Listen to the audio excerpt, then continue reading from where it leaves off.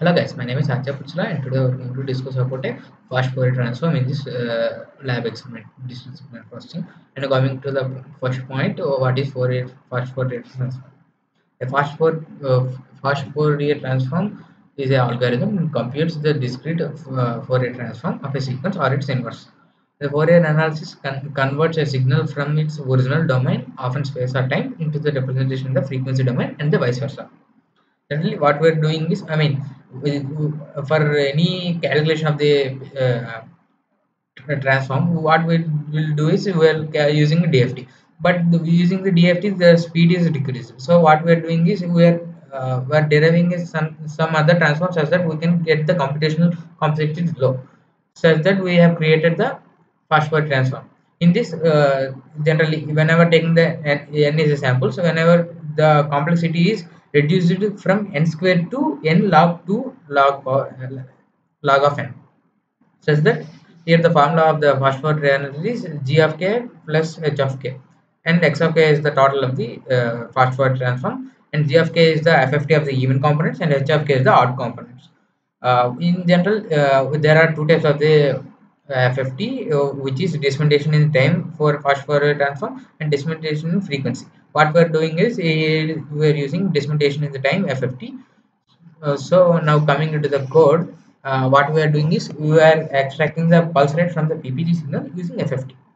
Generally, when using when this code is in the Arduino part, whenever you're using Arduino, we have to download a package called Arduino FFT, such that we can get the directly FFT using from the Arduino. Here, what we are I'm deriving some, and we are creating it to matrices VRL, and such that this is all code. You have to please check it if you want to check. Plus, then this is the plot of the FFT, such that the higher peaks are the PPG and lower ones are the respiratory ones. What we are getting is whenever what we if you want anything, we can use a moving average filter such that we can get the high frequencies whenever the noise is high, and some high pass and low pass to get the respiration or PPG. Hmm. And now coming to the what next part is what is respiration rate. What we are doing is the raw PPG data contains respiration information too, while the PPG frequency lies between 0.5 to 5 Hz, respiration lies in 0.05 to 0.5. Hence the PPG can be used to zero out the non respiratory parts. So we are using the band pass filter so that we can get. Now what we are doing is we are using a MATLAB code for extracting, such that the when we can't do IFT in the process of Arduino board, so we are creating MATLAB codes to inverse fast Fourier transform, so that we can get the code. Here are the plots. What we are doing is first we are giving an input signal, then it is passed to the FFT, such that we can get the what is it? We can get pulse rate pulse rate. Hmm. After that, we are again converting the inverse function, so that we get the respiratory signal. That's what we are doing, and the beats is what we are getting is respiration rate as